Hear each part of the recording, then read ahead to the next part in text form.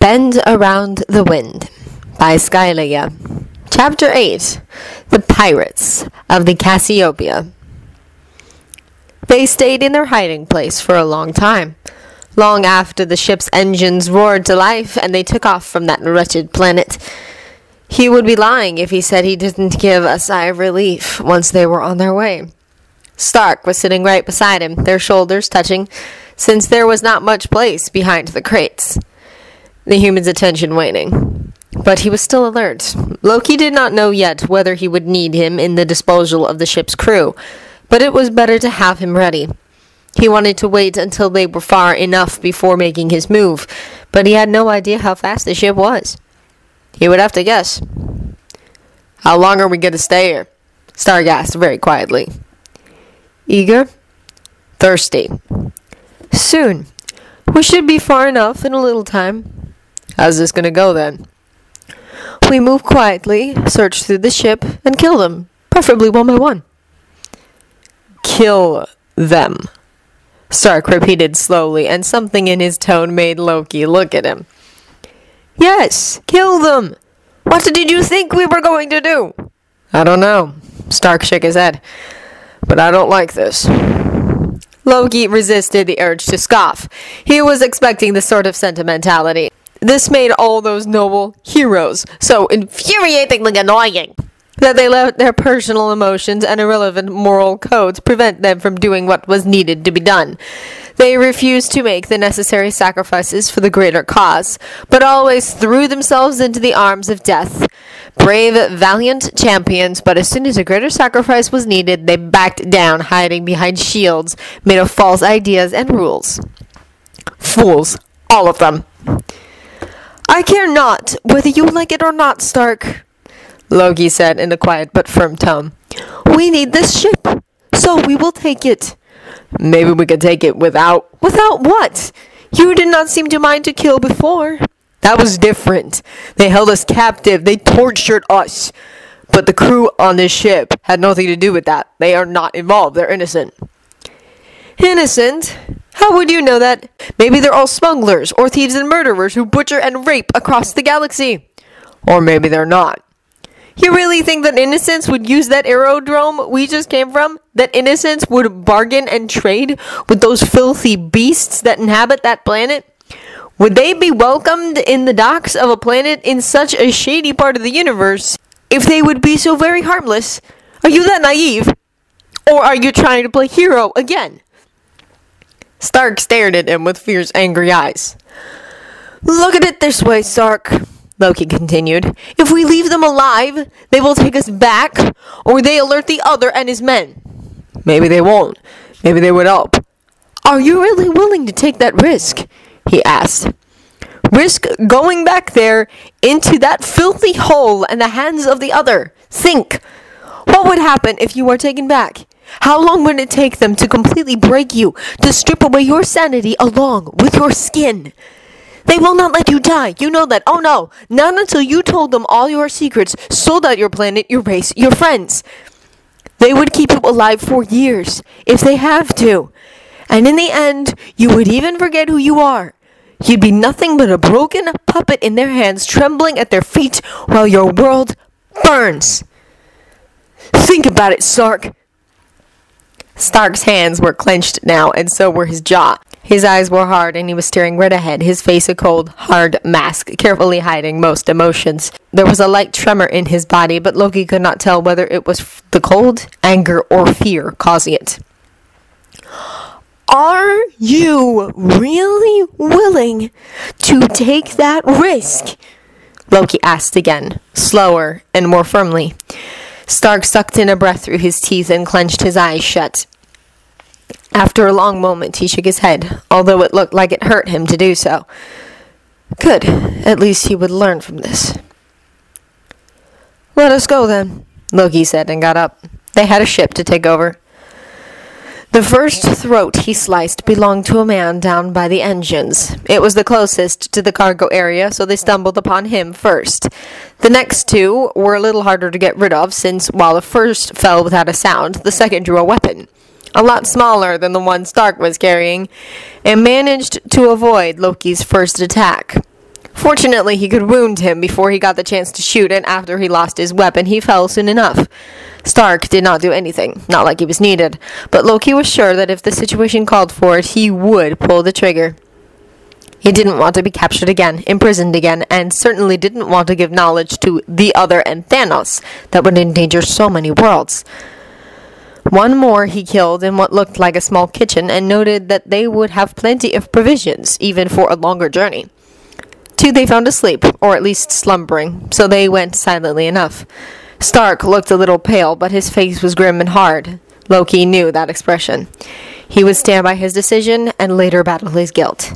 Oh, Stark could feel guilty if he wanted to. It was his own fault that he could not accept a necessity.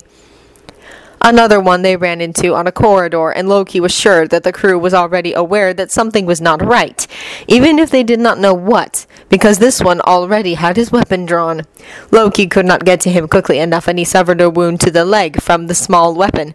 He hissed in pain and stumbled, but then another almost silent shot went off, and the man fell from the blast that came from Stark's gun. "Finally decided to participate?"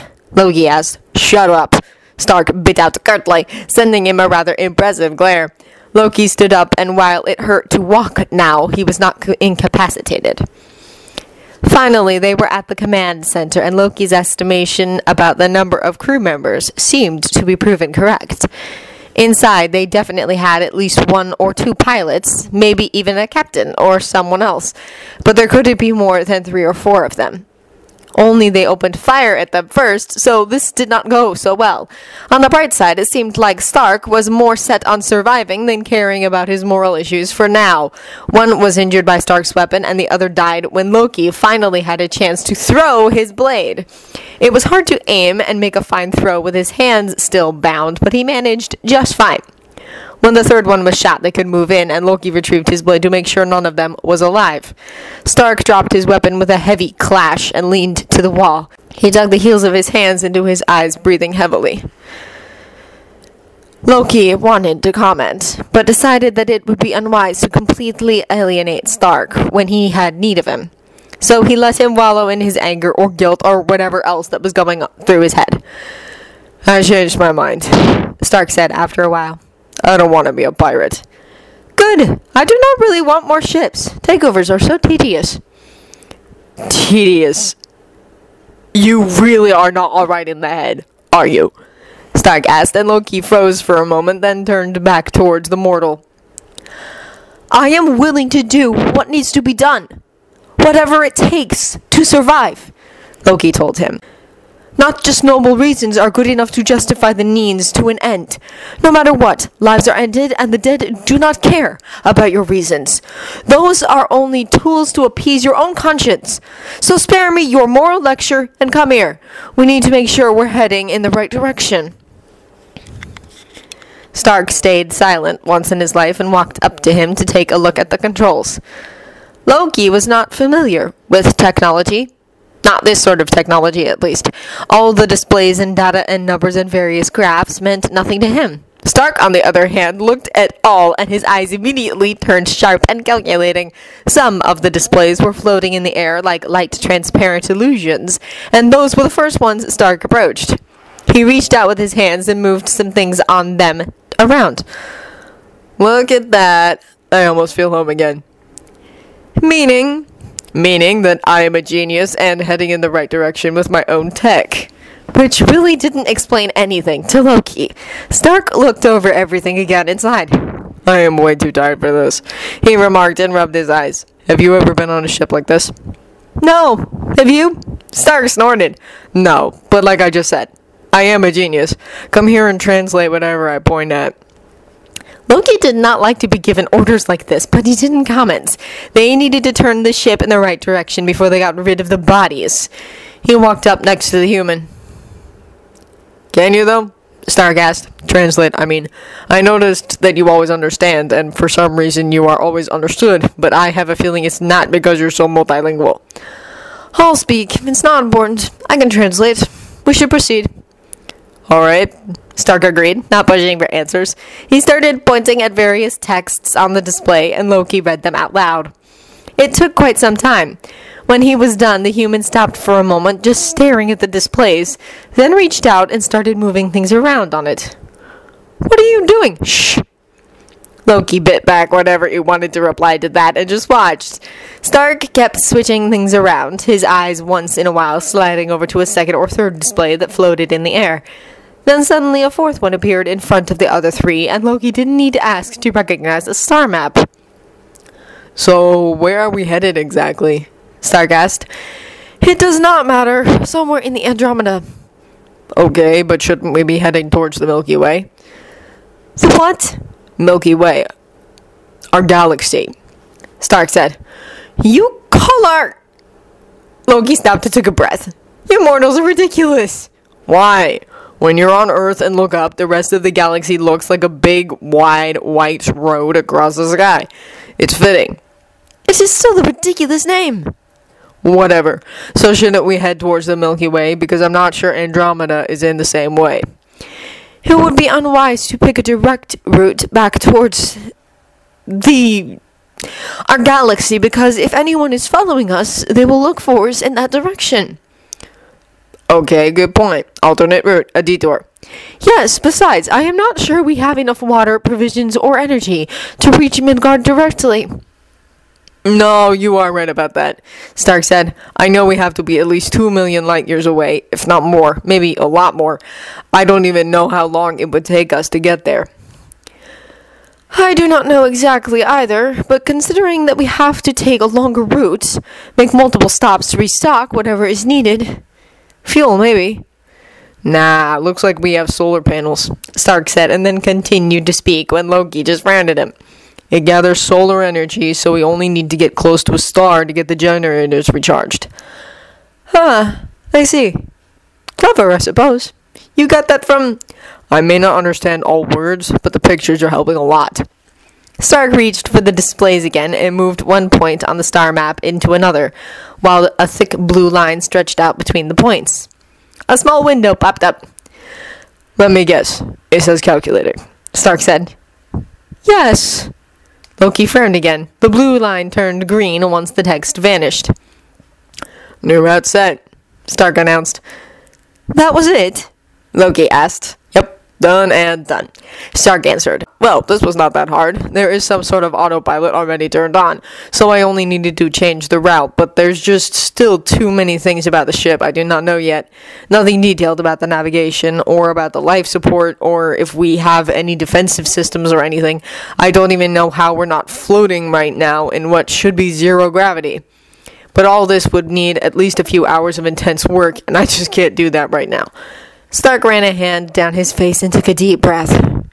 "For now, we are heading in the right direction. I could change things up later once I've slept, then drank something, and ate." "Go," Loki said. "What are you going to do?" Stark asked.